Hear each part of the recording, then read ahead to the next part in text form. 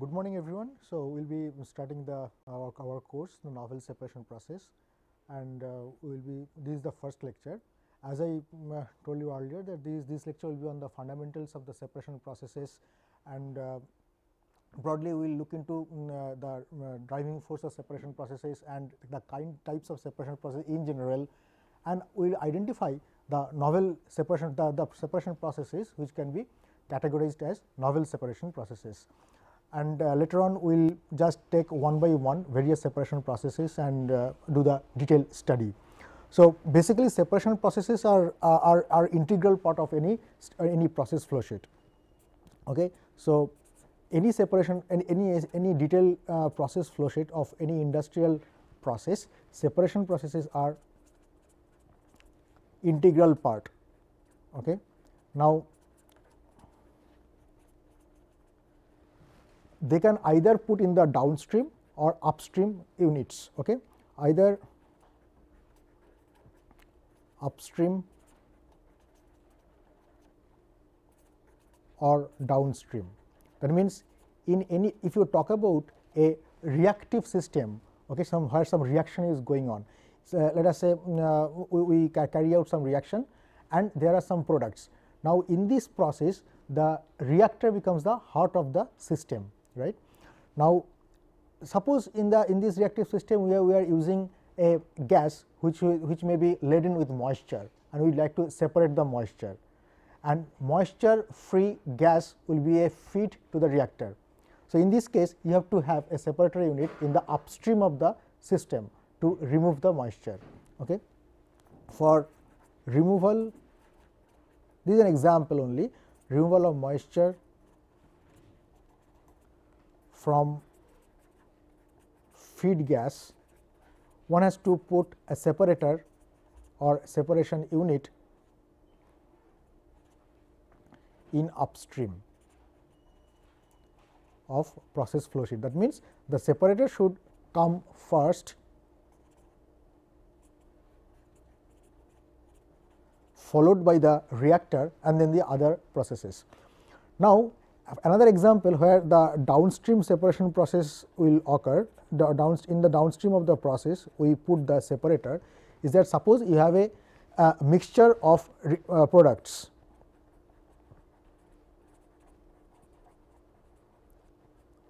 Now, in this case, and you are identify to take out one particular product from a mixture of 3 to 4 products, okay, then you have to put a separator in the downstream of the process flow sheet.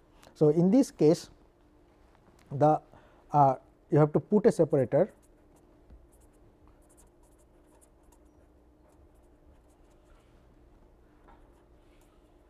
in the downstream.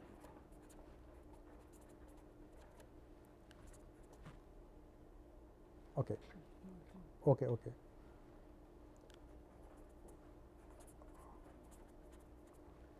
Downstream of the process. Now, if you talk about an effluent treatment plant, an effluent treatment plant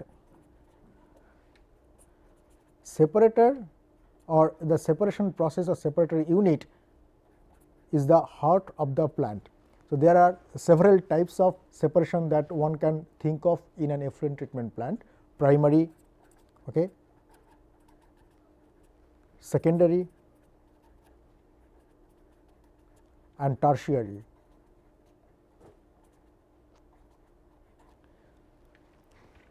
In the primary you use coagulation, coagulant, flocculant. Okay. So, what is the difference between coagulant and flocculant? In coagulant you use some material, for example ferric chloride or potash alum or calcium oxide, depending on the pH of the effluent, add some coagulant. What this coagulant will do? These coagulants are basically charged colloids, and they will attract the solute of opposite polarity, and they will form heavier heavier conglomerate, and that will deposit at the bottom of the tank. So, that is the coagulant. And what is flocculant? Flocculant will be almost same thing, but it will be floating in the liquid. So, flocculant laden material has to be taken out from the top of the reactor okay, and the coagulant and after coagulation the total solids will be taken from the bottom. That is the difference between coagulation and flocculation. These are basically the primary separation processes in any effluent treatment plant.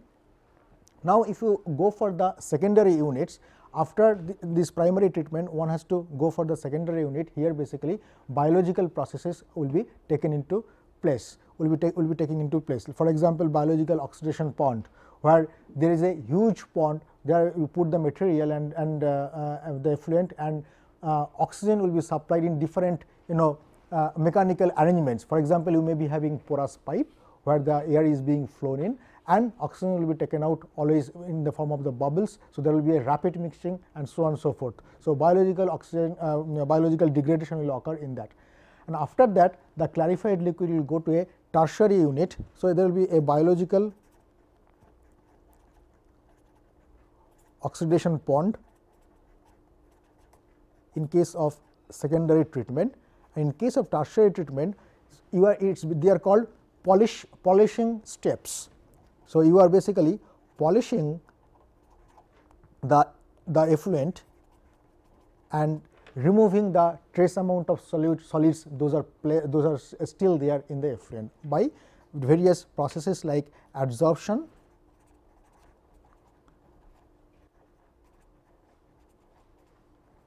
membrane separations, so on and so forth. Okay. So, there are three distinct separation processes, those will be occurring in a typical effluent treatment plant: primary, secondary and tertiary. And basically in an effluent treatment plant, if all the processes are nothing but the separation processes. Okay. Then suppose you would like to separate the various components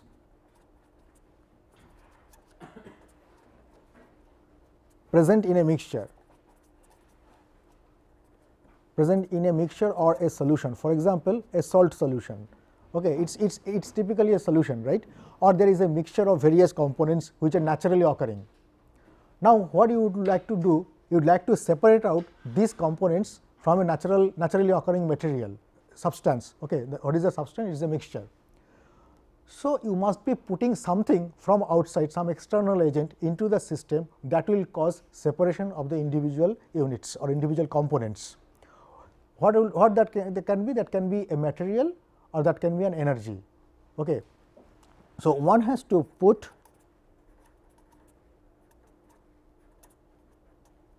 either energy or matter or material to effect separation.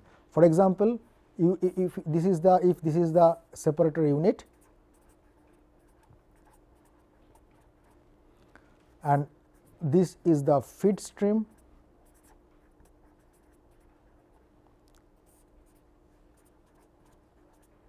this is the product stream, then there must be some input to the system in the form of either energy or matter. Okay. So, this is the basic flow sheet of any separation process, and I will give some examples. For example, if we talk about distillation, what is the external agent? So, this is basically the external agent.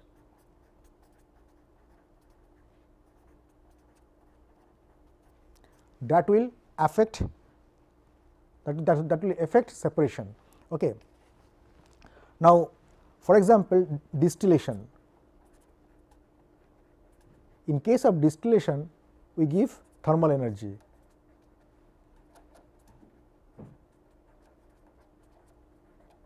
How we are giving thermal energy? In the form of reboiler. So, reboiler is basically the source that provides thermal energy for the separation in distillation. In case of evaporation, again it is not a matter, it is energy in the form of thermal energy that will be leading to separation of gas from the liquid, vapor from the liquid. And what is the unit that will be giving the thermal energy in this case? It is heat exchanger, right.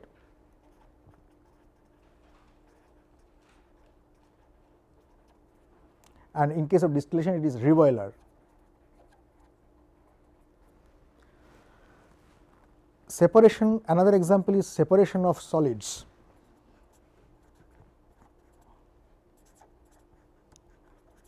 Including a magnetic material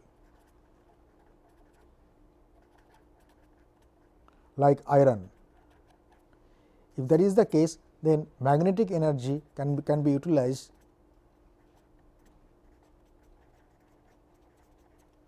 for separation of iron from a mixture of various solids. Okay. Now these are the various examples of where the external agent is energy.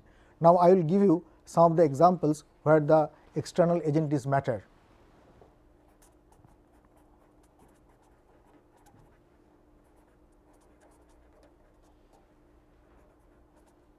Matter that will lead to separation.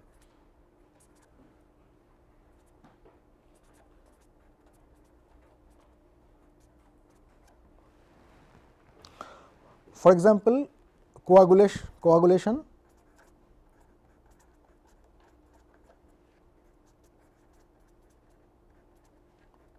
flocculation. You are adding some external material to the system.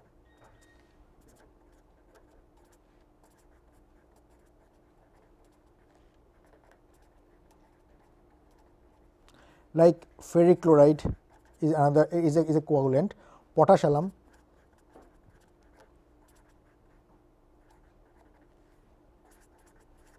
calcium oxide of various doses. Now, these are various external materials that will be matters that will be added into the system to affect coagulation, flocculation, so on and so forth. There are some flocculating agents are there which will be causing flocculation. Now, just for a diversion, I would like to say that which type of coagulant you will select to affect separation. Now, whether you will be using a ferric chloride or whether you will be using a calcium oxide or whether you will be using a potash alum, that will be typically depending on the pH of the solution that you are going to treat. So, pH of the solution is very vital when that will dictate the type of material, type of coagulant that we are going to use. For example, if you have a basic pH, that is pH greater than 7, then obviously the choice will be ferric chloride or potash alum, which are basically acidic in nature, so that the final pH of the treated effluent will be close to normal pH, that is around 7. Similarly, if you have some acidic pH that is less than 7, example of a basic pH is textile effluent, dye containing textile effluent, which will be having a pH in the order of around 10 to 12. It will be having a very high basic pH because of the presence of sodium hydroxide and other materials present in that system. On the other hand, if you talk about a pickling effluent in a tannery plant, pickling is basically a treatment process, a unit process in a tannery, where there are lots of acid is added to the system, and the effluent that is generated out of this unit is known as the pickling effluent, and it is highly acidic.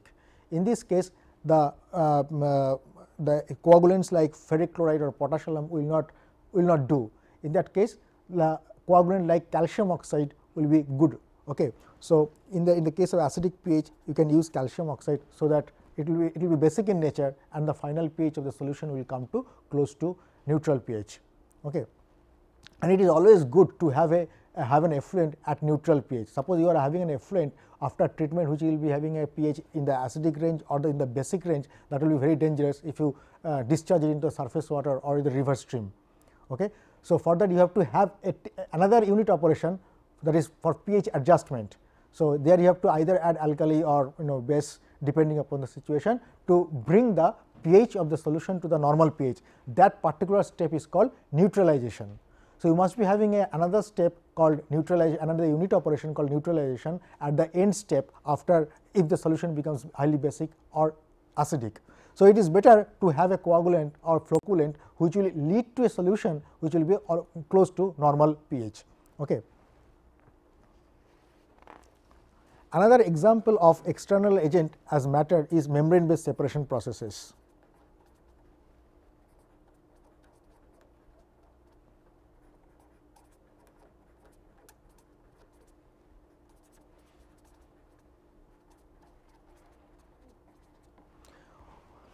What is this membrane? Membrane is basically a phase that will dictate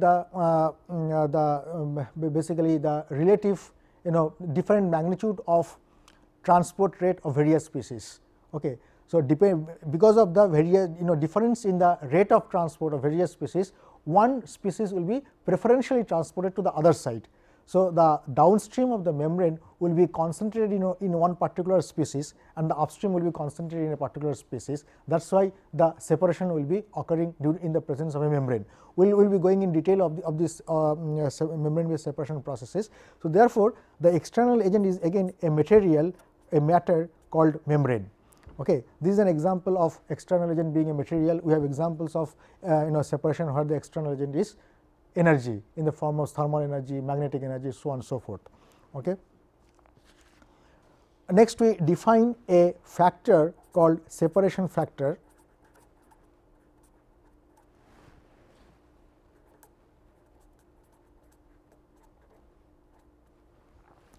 Physically, it signifies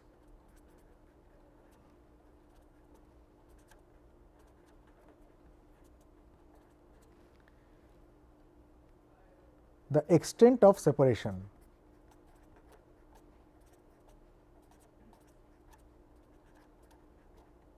Okay. What is the extent of separation? 30% separation, 40% separation, 90% separation. So, it is defined by a quantity called alpha ij, which is defined as x I1 divided by x j1 divided by x I2 divided by x j2. Okay. Here I and j are two species and 1 and 2 are two streams. Okay. So, basically we are talking about two species to be separated from two streams. Okay. Now, it will be basically this gives a relative unit, that means one stream is concentrated more in a particular species compared to the other stream. So, it cannot be absolute. So, it will be always relative. So, if I talk about between two streams, one stream number 2 is concentrated in species I, that means the amount of the species I is more in that particular stream compared to the other stream. So, it is basically always comparative.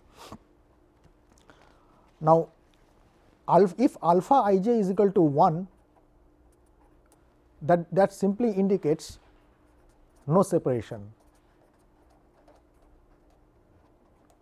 Okay, there is no separation between the salt and the let us say salt and the water. Okay, in a saline solution, and alpha ij less than 1 indicates stream 1 is concentrated in J,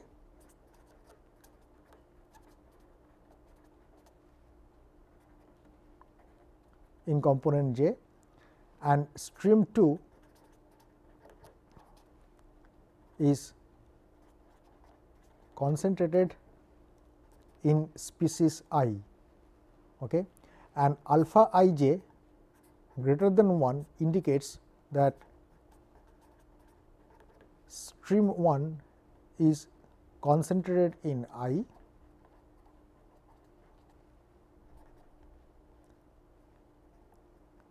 and stream 2 is concentrated in J.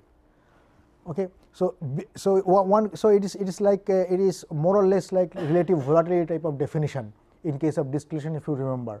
So, depending on the concentrations of various species present in various streams, one can identify the value of separation factor, and looking into the value of separation factor, whether it is a fraction or whether it is greater than 1, one can come to a conclusion that which stream will be concentrated, will be more concentrated in a particular species, which stream is less concentrated with respect to a particular species.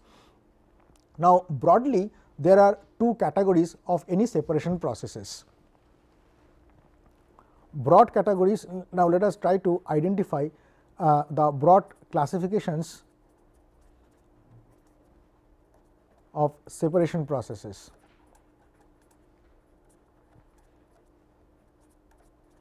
What are these broad categories? One is equilibrium governed separation process,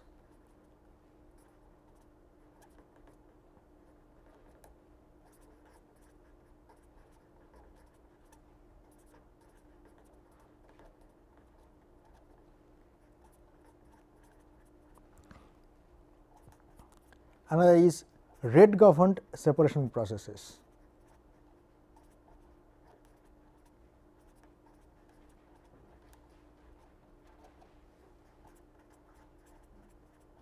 So, there are two broad categories of separation process. One is equilibrium governed separation processes and the another is rate governed separation processes.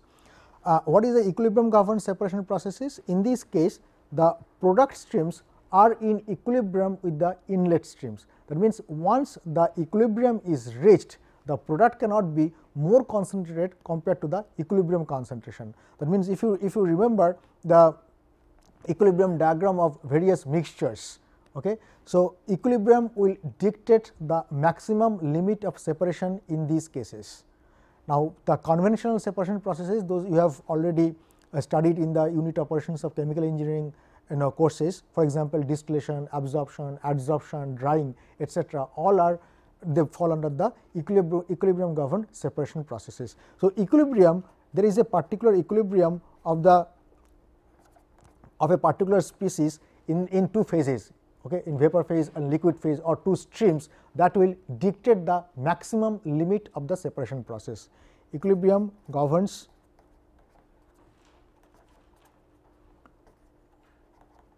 maximum limit of separation. On the other hand, the rate governed separation processes are basically the difference in transport rate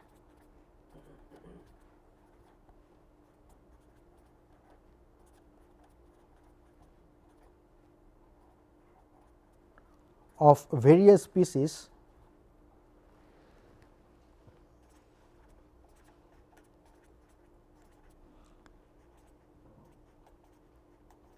dictates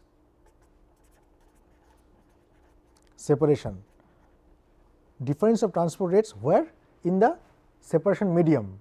Okay. For example, most of the membrane based separation processes are rate governed separation processes. Okay. Suppose you would like to separate a saline salt out of water using a reverse osmosis membrane. So, in that case, the transport of salt through the membrane will be extremely small compared to the transport of rate of transport of solvent, that is water, through the membrane, because water molecules are much small in size. So, therefore, in the downstream unit, downstream side or in the permeate side, the concentration of salt will be very less compared to the upstream or the feed side. So, that will transport of these two particular species through the separating medium will dictate the amount of extent of separation. Okay. So, in the permeate stream or the downstream will be dilute as far as the salt is concerned. On the other hand, the upstream will be or the feed side will be more concentrated in case of compared to with respect to salt.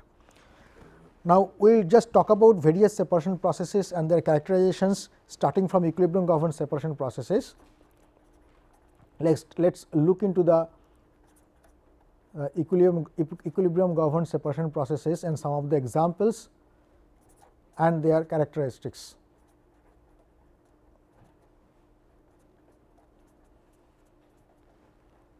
For example, distillation.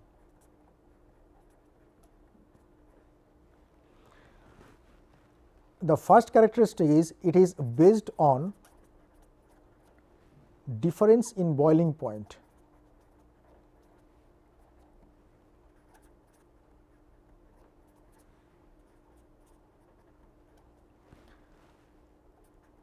Okay. So, difference in boiling point of the species will dictate the distillation operation, the extent of separation during distillation.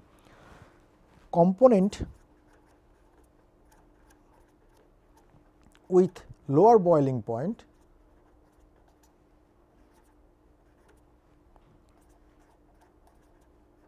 goes to vapor phase earlier. That is quite obvious. Okay. Now, the third characteristic is that some vapor which will be coming out from the top of the column are condensed, they are liquefied and sent back through the column. Okay.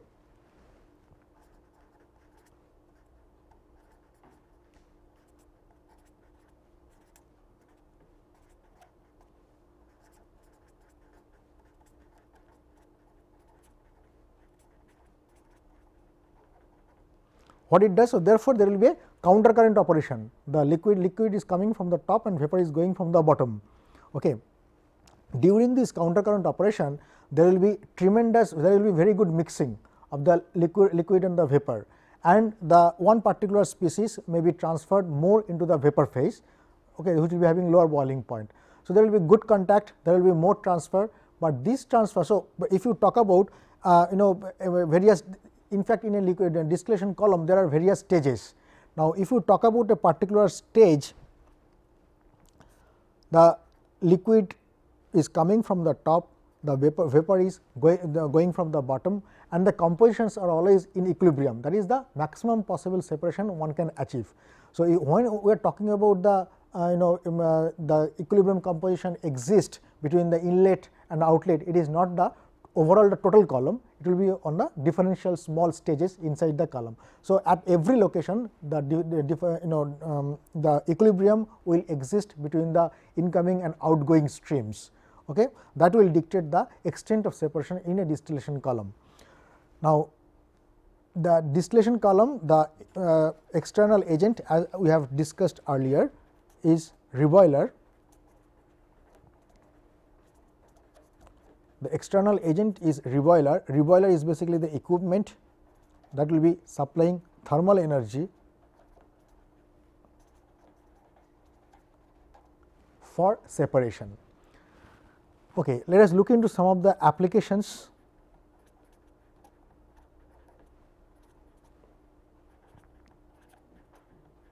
of distillation.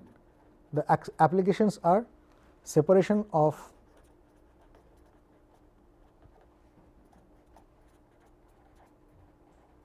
organic solvents, for example, benzene, toluene, xylene, etc. And there are other applications of distillation also, depending on the their boiling point and how the boiling points are, whether the boiling points are close or they are far apart. Okay, that will be depending on the situation, and depending on that the extent of separation or the efficiency of the process will be dictated. Okay. Another process is absorption. I think these are very common to the chemical engineering student, but since there are lots of students from the other departments, I would like to just give a small introduction on various processes. Those will be occurring in the under the category of equilibrium governed separation processes. Okay. And rate governed separation process I will be coming after that. Absorption is basically solute is transferred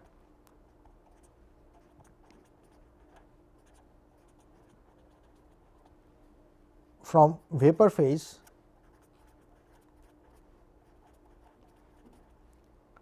and absorbed in liquid phase. Okay. Suppose there is a solute that is present in the vapor form, and you would like to preferentially extract that particular solute in some medium. Okay. The medium may be a liquid phase, where the solute concentration will be absolutely low. So, there will be a typical concentration gradient that will be existing of the solute between the vapor phase and liquid phase, and the solute will be coming to the vapor phase, and it will be in the liquid phase, and it will be dissolved there. It is called absorption. And since this is occurring throughout the whole bulk of the solution, absorption is a bulk phenomena. That is the first characteristic. Absorption is a bulk phenomena.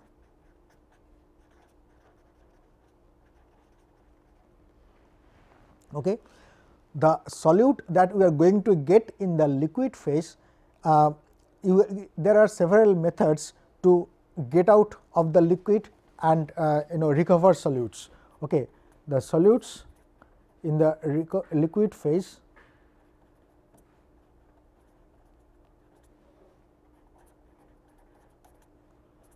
can be recovered by expelling liquids. There are several methods for that, and these liquids can be recycled.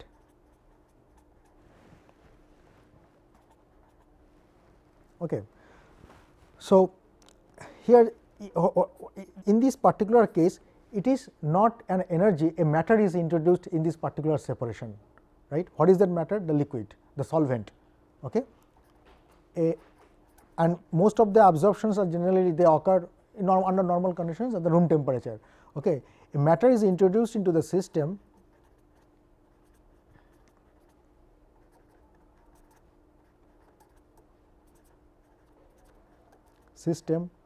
to effect separation. What is that system? It is basically liquid solvent.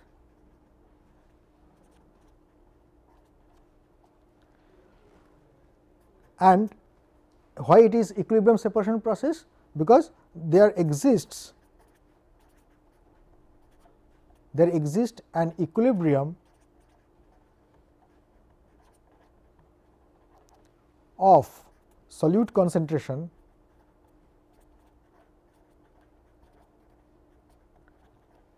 across the interface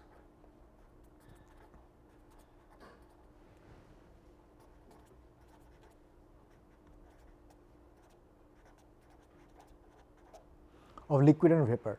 Okay. Across the interface there is a solute distribution that will occur. So that distribution will be ruled under the equilibrium conditions.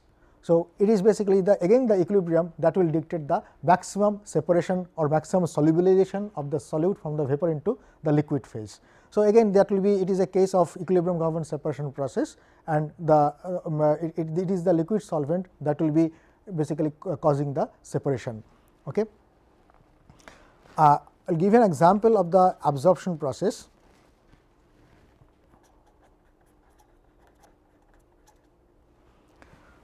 For example, removal of carbon dioxide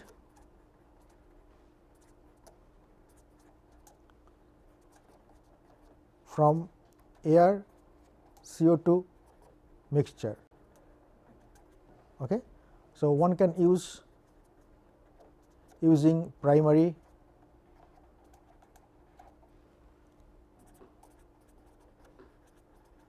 secondary or tertiary amines. Amines are liquid compounds or solvents, maybe primary, secondary, tertiary. There are different kinds of amines are available, which are basically liquid solvents. They will preferentially absorb carbon dioxide from a mixture. From the air carbon dioxide mixture, only carbon dioxide, when they are coming in contact with the amines solvent amine, between air and carbon dioxide, only carbon dioxide will be preferentially absorbed into the amine. Okay. This absorption can be reactive absorption, can be a non-reactive absorption.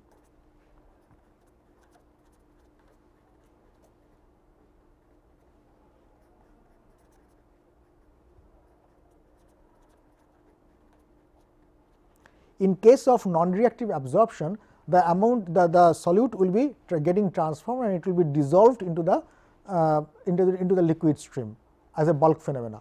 On the case of on the other hand, in case of reactive absorption, the solute will be coming into the liquid phase, into the solvent phase, and it will be reacting with the solvent itself, or it can react with a particular component that is present in the solvent. Okay.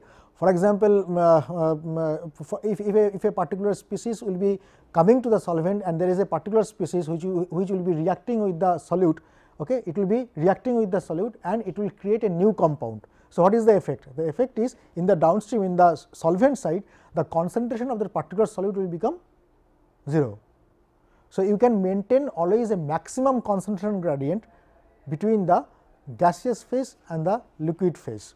So, if it is a reactive absorption, the solute will be coming from the gas phase or the vapor phase into the liquid phase, and it will be reacting with the material or the solvent itself. So, the concentration of the solute in the liquid stream becomes 0.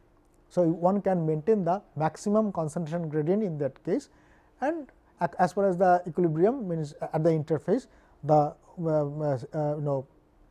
rate of transfer of the solutes will be governed. Okay.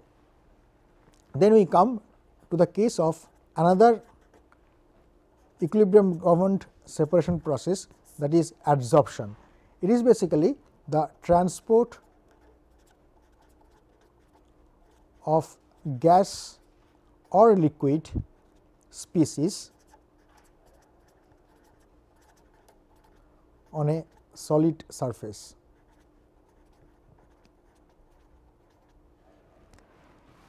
For example, some organics are adsorbed on activated carbon species, okay, activated carbon surface. So, adsorption compared to the absorption, adsorption is entirely a surface phenomena. On the other hand, the absorption, whatever we have just discussed right now, the absorption is a bulk phenomena and adsorption is a surface phenomena. So, first characteristic of adsorption is that it is a surface phenomena.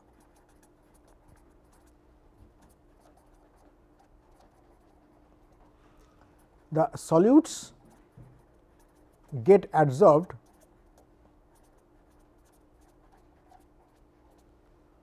on solid surface and it is basically it will be attached on the solid surface by several physicochemical processes, maybe hydrogen bonding,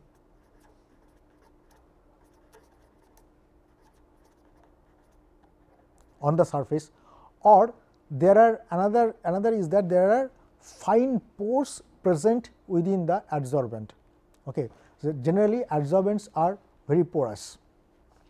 So, there are fine pores present in the adsorbent in the adsorbent itself, and through these pores the solute will be just entering into these pores. These are called pore diffusion, hydrogen bonding on the surface, pore diffusion inside the pores. Okay. So, for example, it can be a liquid solid system.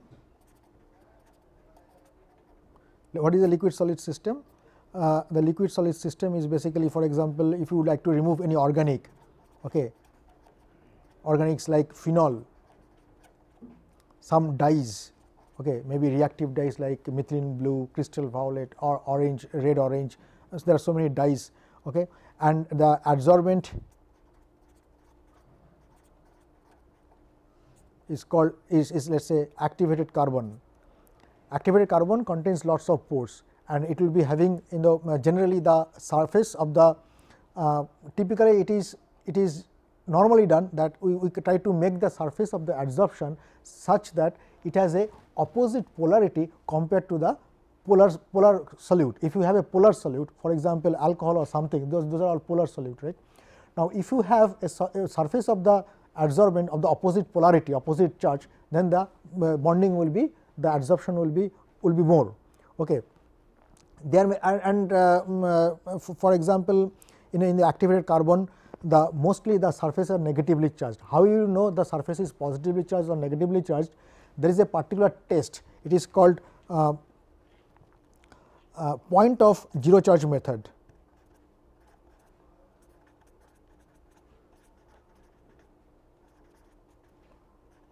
pH ZPC, 0 point charge. Okay. Now, there is a particular method which exists and using that method one can find out what is the pH where the the adsorbent is neutral.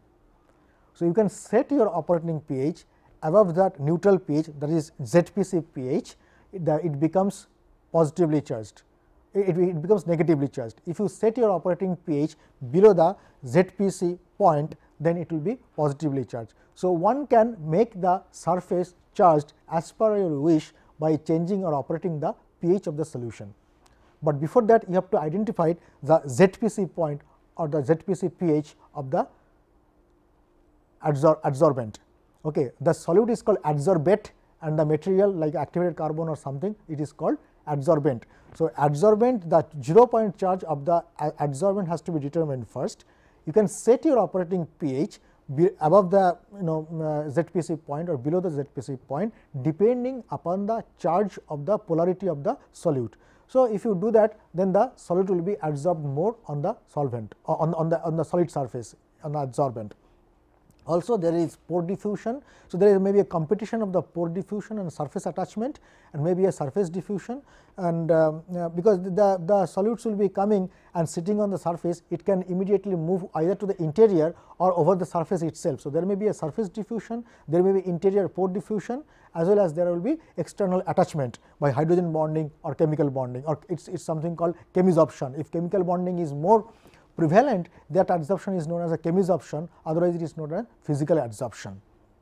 By looking into the value of the delta H of the process, one can come to a conclusion whether it is a chemisorption or physical adsorption. Probably that value will be around 10 or 12 calorie per mole, something like that. If it is less than that, then it is called physical adsorption, otherwise it is chemical absorption, something like that. So, there is a criteria existing by looking into the delta H value, which will be dictating whether it will be physical adsorption or chemical adsorption. Another example of equilibrium governed process is drying. Drying is basically, and it is not a matter. So, in the earlier process, in the case of adsorption, what is causing the separation, whether it is a matter or energy? It is matter that is causing separation in case of adsorption, and the matter is adsorbent. In case of drying, it is energy that causes separation, and is basically the thermal energy.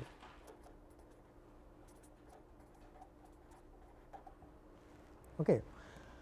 Now, let us come. So, these are basically some of the common equilibrium based separation processes that we come across in chemical engineering stream, and then now let us look into the rate governed separation processes.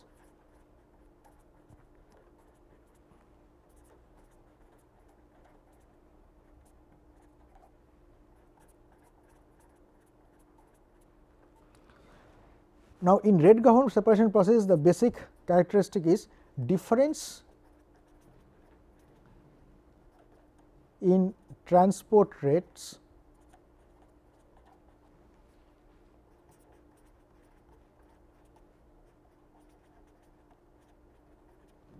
of various species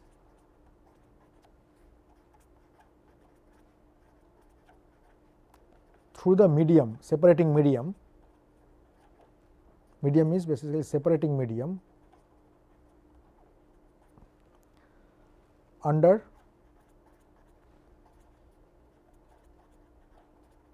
external driving force.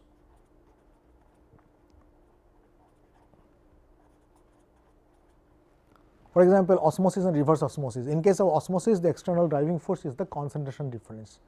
In case of reverse osmosis, it is the pressure difference that will be causing that will be the external driving force. Because of that, there will be difference in transport of various species. For example, the saline water I was talking about, the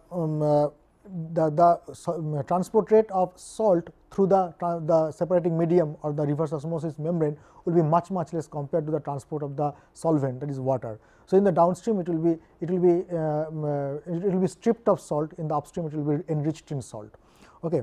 So, these are basically rate governed separation processes, and in general the driving force of rate governed separation process is, for that matter, in any separation process, the driving force is the gradient of chemical potential.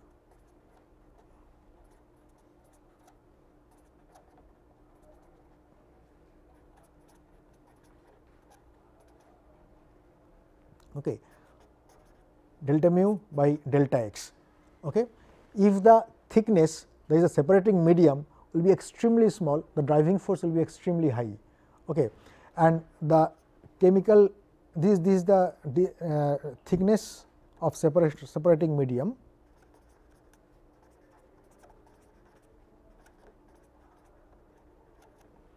This is chemical potential.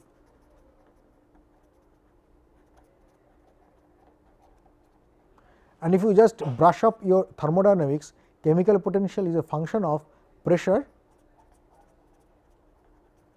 concentration, temperature and electrochemical potential.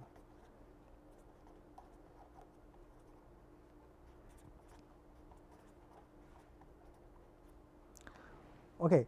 So, there are four components of chemical potential: pressure, concentration, temperature, electrochemical potential.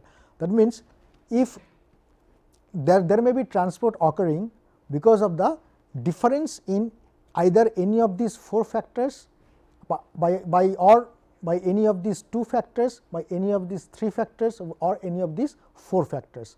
That means, and the rate will be dictated according to that. That means, rate will be having the contributions from the difference in all these four factors if all these four are varying. Suppose you are talking about a system where it is isothermal, okay, that means the temperature gradient will be 0. So, in that case other three will contribute. Okay.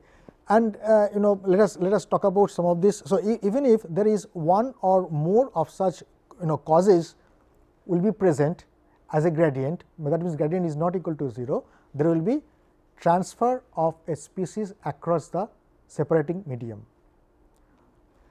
and these values will be having different effects on different solutes present in the system. This difference of rates of transport of solutes will cause the separation in a rate governed separation process. Okay. For example, osmosis. Now, let us look into the difference of osmosis and reverse osmosis. That will clarify some of our ideas, and we will also discuss all these issues in greater detail when we talk about the membrane based separation processes.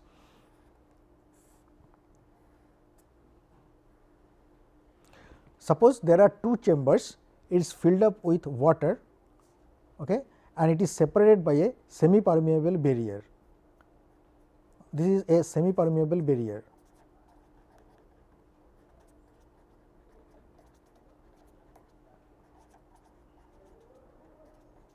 Okay. Why it is called semi permeable? Because it will allow, out of the two species, let us say salt and water, it will allow only one particular species to transport to get transported through it and the other species will be retained by it. So, it is called ideal semi permeable barrier. Now, what we do? We add some salt here. So, this is called solution side and this is the solvent side, and solvent is basically nothing but water and the solution is basically water plus salt.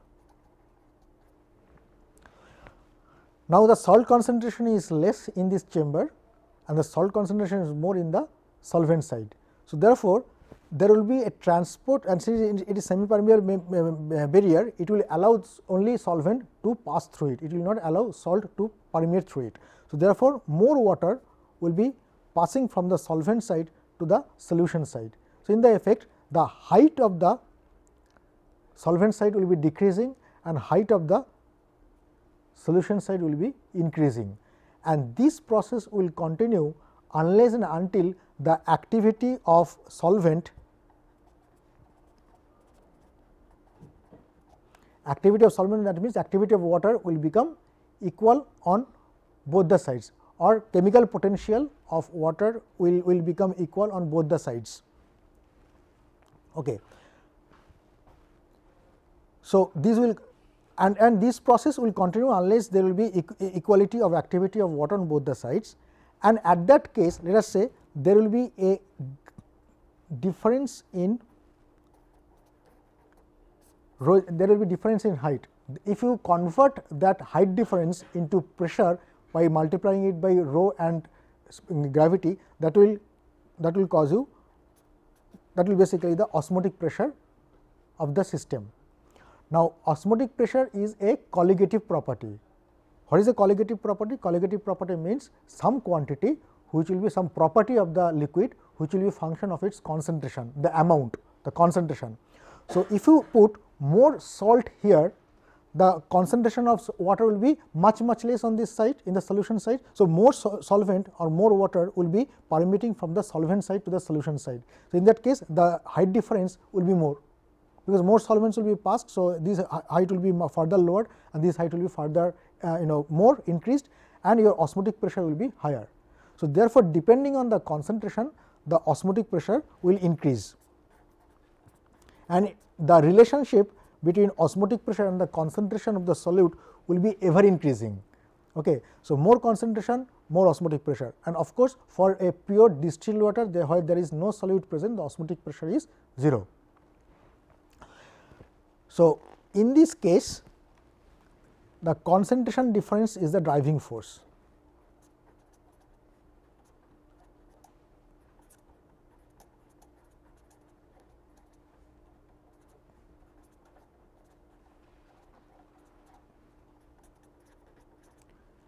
And it is basically osmotic equilibrium that will be dictating the process.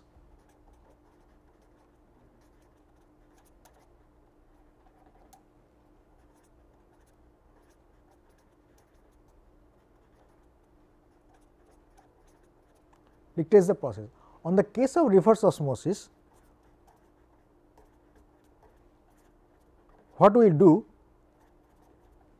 suppose in the earlier diagram, this is the solution side, this is the solvent side. In a normal osmosis process, the flow of solvent will be from solvent side to the solution side. In the reverse osmosis process, we apply pressure from outside on the solution side and try to push out solvent from it. So, therefore, the permeate side in this case will be more in solvent, that will be pure water you are going to get, and in the case of retentive of the solution side, it will be getting on concentrated. So, it is just opposite reverse of the osmosis process, we call it a reverse osmosis process. So, in this case pressure gradient is the driving force, right. More pressure you will be giving, the more solvent will be ejected out of the solvent side. So, pressure gradient is the driving force.